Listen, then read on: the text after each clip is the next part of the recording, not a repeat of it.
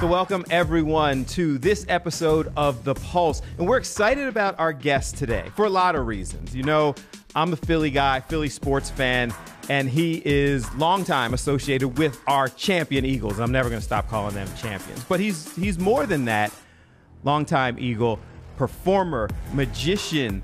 They're making a movie about his life. He's touring around, and he's got a tremendous story. So we are joined on The Pulse today by Jon Dorenbos. Welcome, sir. Yes, baby. Yes. Thank you for having me. Appreciate it. And as a longtime Eagles fan, my first response was, so the first Eagle we're going to have on is the long snapper? That means right now that we are trendsetters, baby. Come on. We're setting the I'm gonna pave the way for the rest of the guys. We do a lot of research when we're about to talk to people. And so I knew of long snapper. I knew of magician. I knew of all your talent. I didn't know as much about all of your story. You know, so if we can share some of that, let's start how you kind of got into this, because there were challenges even as you were young as developing Jon Dorenbos. Oh, 100%. I mean, life is what we go through, how we experience it it makes us who we are. And so when I was 12 years old, I lived in a Brady Bunch family. My dad was my hero, played catch with him every day, coached my teams, president of Little League. My mom was a hero for many different reasons. She volunteered at the school. I'm not going to say I had a learning disability, but learning for me has always been really hard. In my reading comprehension, I've always struggled. So my mom volunteered at the school, and the reading program created like this, a different way to learn. And all the cool kids liked my mom. So guess what? All the cool kids started to like me as I got older. And so, you know, my dad kind of being the president and the man of the house and showing me what it's like to be a man. And then my mom showing me that you can be different. You don't have to be good at everything like everybody else, but you still have a purpose, a place, and you can still be wanted and contribute. Mm-hmm. And so both were huge influences in my life. And then when I was 12 years old, I came home and discovered that my father had murdered my mother out of absolutely nowhere. I go back to that, and I guess I apologize for starting there, but I think that it's important because that was an early start for a young man, and yet you kind of became you. Like, was that the foundation right there to start shaping the strength, the personality, the person that you became later? That was a pretty significant event at an age to where you are young enough to completely understand and grasp the severity of the situation, but also young enough, or I should say old enough to understand it, and young enough to still be influenced in a positive way, that your life can still go up or down, right? And so, you know, my grandparents who helped raise me, my aunt who ended up getting custody of me on my mom's side helped raise me. And then I went through 8 months to a year of the most intense therapy you could possibly imagine during that time. And that right there is what I think I owe, ultimately what I'm most proud of in my life. And that's just my happiness. I'm happy. I'm happy to be alive. I'm happy to be in this world, and I'm happy to continue to try and do things. So Jon Dorenbos, the strong person and personality, started there. But right around that time, around that age, that's when you also started with magic or performing, or when that's kind of started happening for you too? Yeah. Oh, excuse me. Wow, bad timing. Yeah, that's when, excuse me. Gosh, you know what? Hold on. Excuse me. Excuse me. I was actually 12, 13 years old. And I had moved down to Southern California, and then I went back to Woodinville, Washington, where I was living, and I stayed with a baseball coach. I made the Little League All-Star team, so I traveled back to play in that tournament. And when I was staying with the coach, his son was friends with a kid who was a magician. So that kid came over and did like a 30-minute show, and it was amazing. And then he took me to a magic shop. His name was Michael Groves. He bought me a book and a trick, and I just practiced it. Here's what I figured out. That for me, magic was never about performing when I was that age. To me, when I would sit down and shuffle cards or I would do a trick, it was the only time the world quieted. It was the only time I didn't think about my dad going to prison, losing both my parents, you know, kind of selling everything, right, and going into a temporary foster home for 8 months, 9 months, 10 months, whatever it was, moving down in with my aunt, and just having a complete life-changing year. I would sit down, I would hear the cards riffle, I would shuffle, and the world quieted, and that was my time to be a kid. That talent kind of coming out was almost therapy for you. It took my mind away, and it taught me that something can be very, very difficult, but if I just keep working on it and just keep practicing over time with discipline, right, you're going to get good at it. So Jon Dorenbos, the performer, actually happened before Jon Dorenbos, the football player. When I got into junior high, my nickname was Ogre. So I was like the 6 foot, 200 pound kid. Then I went into my freshman year in high school, And I was still a pretty big kid for high school. And my buddy Kevin Johansson said, "Hey, you should play football." And I was like, "No way, dude. Football's for dorks. I like magic." And he's like, "Yeah, right. Things you hear often." Yeah, right. And I'll never forget what he said. He said, "You can hit that guy and not get in trouble." Well, that actually sounds pretty cool. Like, I didn't really understand the game. I just knew, go get the ball, go hit the guy with the ball, don't get in trouble. So think about this. I had the perfect combination. I had a lot of you can say anger, resentment, betrayal, all these feelings that kind of harbor up just negative emotion, right? That I just needed to get out somehow, some way, that I had accumulated over the last couple of years. So now I could hit you during the day, not get in trouble, get out my aggression. And then I would go home at night. I would light a candle. Yes, I would listen to Yanni, track number 9, Felista on repeat. Okay. And then I would just shuffle. And I kind of had this balance of being like a gladiator during the day and then kind of just chill Zen guy at night with cards. Welcome back to The Pulse. Spending some time with former professional football player, performer, motivational speaker, Jon Dorenbos. Let's get right back to the discussion. So you just kept getting better at football, kept getting better at magic as well. You played through high school, you played into college, correct? And yeah. we're pretty good at various positions, not long snapper. Didn't have any offers, no scholarships. And so I went to Golden West Junior College, who at the time was 0-30, which means they didn't win a game for 3 years. 0-10, 0-10, 0-10. So Jon Dorenbos went to Golden West Junior College, and boom, you nailed it.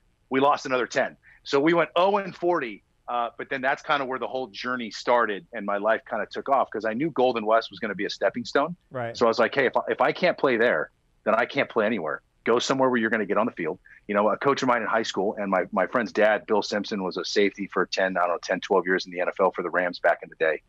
And I always remember him saying, go where you can play, get on the field, you'll be seen. So your team was 0-40. And then at some point, what was it, a friend who said, hey, you want to be a long snapper? Like, you had not done this before, and you duped them into giving you a chance. My best friend, Paul Tessier, who I played high school ball with, he was 2 years older than me. He went to Golden West, and then he went on to UTEP, Texas, El Paso. So here's what happens. He comes back, he visits. John, we need a long snapper. Can you still do it? Yeah, dude, totally. So I go and I get the film from Golden West Junior College that season. And I was like, okay, cool. I start putting my highlight tape together, right? And I had some highlights. I was a good player, okay, but I didn't have any snapping because I didn't snap. So I was like, well, what the heck? Tim Thurman, 6'6" long snapper. He's better than I probably ever was in my entire career. I'll just take some of his film and just say it's me, and then it doesn't matter because I can do it. I just don't have film doing it. So I'll put his highlights on there and say it's me. This is so wrong. But I mean, it worked out. So this is good. You used somebody else's highlights to get you a job, and ultimately got into the pros. But at the time, I did not feel like I was being deceitful because I knew I was good enough. Like, I could watch the film. I knew I could do it. I just needed the opportunity. What they say in my mind, it's not a lie if you believe it. That's right. Don't let the truth get in the way of a good story. So I worked a few months. I really honed the skill. And then all of a sudden I went in as a true sophomore, and I got a full ride to be the starting long snapper. So here's what happens my senior year. I'll never forget. Gary Nord comes in, and Nate Poss and kind of the coaching staff, and they go, hey, John, there's interest in you playing in the NFL. And so in my mind, I'm like, I'm going to be an NFL linebacker, like Junior Seau, watch out. Here I come, right? Okay. And they're like, to be a long snapper. And I was like, whoa, talk to me. And I'm like, so what does that mean? I'll never forget this. The coach goes, well, I mean, if I were you, that's what I would do. We got an All-American freshman linebacker who's amazing. So we're good at linebacker. So why don't you just snap your senior year, which means less meetings, less hitting, I guess less practice, and a better chance to go to the NFL. Holy cow. Yeah, I'll do that gig. You're like the walking Instagram page of all those different quotes and things that you're supposed to put out there. Like, if you don't know how to do something, say yes and then learn. I truly believed it.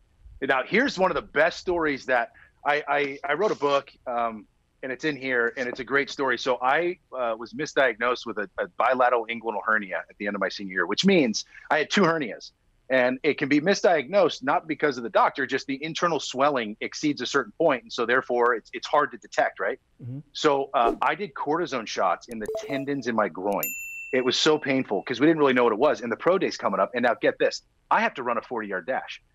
At the time of that pro day, I could barely walk. I'm not making this up. I could not speed walk. It hurt so bad. All the scouts are in the bleachers. I'm getting ready to run my 40. I can barely walk. So I think our trainer must have told the scout, because this is all I know. The scout got on the megaphone and said, "Dorenbos, why are you running?" I was told I got to run a 40-yard dash, sir. You are not fast, nor do we care. Why don't you go warm up and get ready to snap? I don't got to run a 40? No, we don't care. You are not going to make this league because your speed. Go warm up and snap. So I said, holy cow. So I think one of the things I'm most proud of is I made the NFL, and I kid you not, I am not making this up. I have never been timed in a 40-yard dash. Welcome back to The Pulse. So much in Jon Dorenbos' life that he still has to share. So let's keep the conversation going. We started off with the challenges, and we'll talk about some of the challenges because your book and your tour and everything is about overcoming those challenges. Challenges aside, you have kind of lived a charmed life in those types of situations. So somebody else's highlights got you to the college team. You didn't have to run the 40 and made it to the NFL, and didn't just make it to the NFL, had an all-pro, 14-year career in the NFL. Two-time. In a position that you didn't want to do. Two-time Pro Bowler. I'm sorry, two-time Pro Bowler. Super Bowl ring. Ed Block Courage Award winner. Walter Payton Man of the Year. Come on, baby. And consecutive games. Most consecutive games played in Philadelphia Eagles history, which I'm really, really proud of. So at one point, you were playing football, successful in football, and competing in like America's Got Talent and doing magic. There was a moment when I was playing in the NFL and did America's Got Talent that I was doing both careers at the highest possible platforms, the NFL and the #1 TV show in the world, and doing magic simultaneously. Both careers that a lot of people said, you're never going to make it, kid. Like, why would you want to do that? A lot of people don't realize this. I did training camp. It's in Philly. And the show was being filmed. The previous year, it was in New York. That would have been so easy, right? But now it was filmed in LA. So I had multiple days in training camp that it was 8 a.m. meetings. I went to training camp till 5, okay? Rushed over to the airport to get on the 6:15 to LA. So I would fly from Philly to LA. I would land. I would have like 2 or 3 hours to do interview, B-roll, camera blocking, rehearsal, to then be in the air by 10:30, to get back to Philly by 7:15, to rush over with an escort to get to my 8 o'clock meeting. And then I would go till 5 and then go to the airport, then fly to LA, a couple hours, then fly back, training camp, and go back and forth. We're playing at the highest level and performing at the highest level. So doing all of that, and third place in America's Got Talent? I got third. Yeah, I got third. So you end up leaving our Eagles. We're going to push that aside for a second and ignore their awful decision, Eagles fans. Traded to the Saints. And then what was it, the physical that showed that you had a very serious issue? So what happens is they trade me. They heard a murmur in the wrong place, and they were like, we're going to have you go down and get an echo. And I did. I got ready for practice, and I came back from the hospital. They said, hey, we're going to go do more tests on you. Okay. Come back again, get ready for practice. And then they said, I got a phone call, and it said, hey, you're never playing football ever again. At the time, I was 37, signed a 3-year extension for millions, more money than I'd ever seen, right? People were calling me Pops. I was playing with Drew Brees. I was on a team that wanted me. It was just, I was going to be endorsed 13 games. Are you kidding me? Like, get me out of the Northeast at my age grade. All black uniforms, slimming. I still wear all black, slimming for an aging, pudgy guy. So all positives. All positive, right? And they said, you're never playing football ever again, and you're going to be in emergency open heart surgery in the next 48 hours. Is it an overstatement to say that trade potentially saved your life? Like this was a life-threatening thing that they found in this physical. I would say that it is 100% that trade saved my life. So the vein that leaves your heart is called an aorta, or a vein, a layman's term. And right where it hits the heart, that thing that's supposed to be the size of a dime or a nickel, it started blowing up like a water balloon. And my part of where the vein hits the heart got to be the size of a soda can. So it should have been this big, and mine was that big. Wow. If that pops like a water balloon, it's 2 or 3 seconds of the worst pain ever, and then you could be on a table in surgery. If that ruptures, you're dead. There's no coming back. Jeez. And so I was one hit. Welcome back to The Pulse. Today, our guest, former professional football player, performer, motivational speaker, Jon Dorenbos. Let's keep the conversation going. So the football career is over, but you were healthy. But the touring, the magic, the performance, you're still doing that. Is that the thing that you get the joy from now? Like, what's bringing you joy at this moment? That I had a life after football, that I wasn't worried about figuring out how I was going to make it, because I had something that made me happy. I had purpose, and that was performing and speaking. And it's something I love to do. When you take that pressure away, I played football because I loved it. I absolutely get you doing the motivational speaking and talking to people, because you've overcome so much that you continue on, and people see your story and like, if you can overcome all of that and achieve that level of success. So here we are today, and I want to talk about, you got a book that's going to be turned into a movie, but Jon Dorenbos, no huge surprise that a fire breaks out in front of you. Ooh. You know, and that's, I mean, I guess it's something that we can kind of talk about. There's nothing lighthearted about it, but the person's going to be okay. So that's a positive. But how does that happen? My wife says, we got a babysitter. Let's do adult things, which means let's sit on a patio and have dinner as adults. Right. And I said, okay, I'll put the groceries away. If there's a spot on the patio, we'll do it. The spot on the patio is open. So I go put the groceries away in the truck, and I notice a big blanket. If mom's warm, right? If wife's warm and we're sitting on the patio, then dad gets to stay outside, which I'd rather be outside and be cold. So I bring her the blanket to keep happy wife, happy life, keep her warm. And then a few minutes later, my wife and I hear a scream that we both thought that there was a fight broke out or somebody had a gun. And so we both kind of stood up to just kind of assess the situation, make sure we're safe. And in about that 2 seconds that I stood up and turned around, the waitress, her apron went from on fire to her completely engulfed in flames. And what happened is her apron hit a little box heater that was on the ground that they had outside for their customers. So I look at my wife, I took my jacket off, I grabbed the blanket off her and just ran over to her, threw the blanket on her face to kind of keep, because her hair was on fire, but her face wasn't on fire. And so tried to pat it, didn't get it. And then I guess I just completely tackled her, wrapped her around, rolled over on her, and we got the fire out. She just got released from the hospital. It's been about a month and a half. She had 4 or 5 surgeries, major skin graft surgeries. Veggilicious US is the Instagram. They posted all the pictures updating. You can see it, her recovery. They have a GoFundMe. I didn't know these people, but people started coming out and said they're the nicest people in the world. And so people are helping them out. And obviously they're going to have a lot of bills, and the insurance covers a little bit. But I'm very proud to say that her face is okay. She is alive. She's a wife. She's a mom. She's a friend, and she will live. There have been a lot of challenges, and we've touched on some of them. Why are you sharing your story with people? What do you think they get from hearing your story? So let's say I'm with the Eagles and we're playing the Bengals. Well, a representative from Cincinnati would call and say, hey, we got these 2 kids and the mother killed the father. Hey, we've got these 4 kids. The father killed the mother. Hey, we've got these 3 kids and the stepdad killed the mom, right? Would Jon come in and speak to these kids for a few hours on Saturday when you guys land? We'll bring him to the hotel. And so now on my away trips, I would sit in a hotel room with these kids. And I don't think anything felt better than to be the person in that moment, to be able to look at these kids and probably be the only person they'll ever meet that has been through it and is genuinely happy, regardless of what you define success as, right? I'm happy. Yeah. And I would look at these kids and I'd spend hours with them, and I'd talk to them, and we'd cry and we'd laugh, and I'd tell them the things that I learned. And it made me so proud to cry with them and say, hey, just don't ever not believe in yourself. And if you want to cry, cry. You want to laugh, laugh, and just do these things. Keep with the process. And I promise you that one day you'll be happy. Life is magic. So it's out now. People can get a copy of the book. You're touring, so people can, here you go. Hold that up. Product placement. You're touring. So people can also see your performance, and they may hear you speaking. So big name producers now have taken your story and are going to turn it into a movie. Like, how's that feel? The first draft of the script is done, and now they're going back and kind of just tweaking it. It's not a sports movie. It's a movie. The most important thing about my life is that when you come see my show, I promise you, you're going to laugh and you're going to be inspired, because it's my life story with the magic I learned along the way that got me out of bad situations to find happiness. And ultimately, it's a show, a journey, and a story of how I ultimately, when my wife got pregnant with my daughter, I ultimately sat down with my dad 28 years after he killed my mom, and had the first conversation with my dad a month before I was about to be a dad. It is inspiring. And thank you for spending some time with us on The Pulse. Remember this: it doesn't matter what your situation is. Don't let it define it. Don't let it define you. Let it refine you. Come to terms with your reality. Remember that forgiveness is for you. It's not for anybody else. It's not about winning and losing.